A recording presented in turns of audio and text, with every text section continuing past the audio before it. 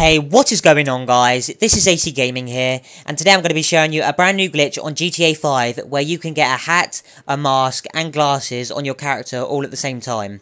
So, to do this, what you're going to need to do is come to your apartment, and once you're in your apartment, what you're going to do is press the button to get up the interaction menu, and all you want to do is go to inventory, and then go down to masks, and then all you can do is select whichever mask you want. It doesn't really matter because they all work for the glitch. So, let me just choose which one I want.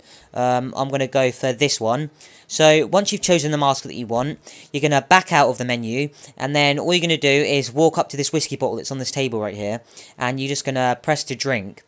So, once you've done this, the woman or whatever character you have is going to pick up the bottle and start drinking, and then what they're going to do is put down the bottle and put their hands on the table, and that's when you know you can start doing the glitch. So, right here, she's put her hands on the table, and this is where the glitch starts. So, you can then get back up the menu and go back to inventory, and this is actually where the fun starts right here, because you can actually then customize your character to whatever you want. So, you can actually go to glasses like I do right here, and I'm going to choose the biggest glasses possible, so they're probably the marbles. You can choose whichever ones you want, but I'm going to go for let's go for copper marbles.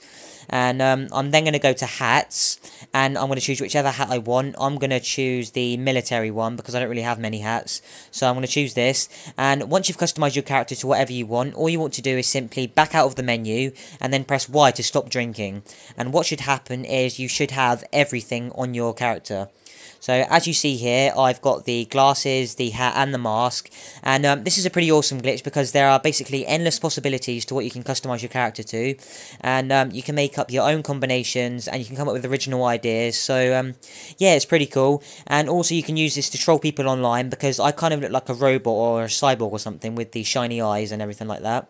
So, yeah, you can use this to troll people, and this is basically the end of the video. So, if you guys did enjoy, don't forget to rate, comment, and subscribe, and check out my channel for the latest and greatest GTA 5 glitches and Easter eggs, and I'll see you guys in the next one. Peace out.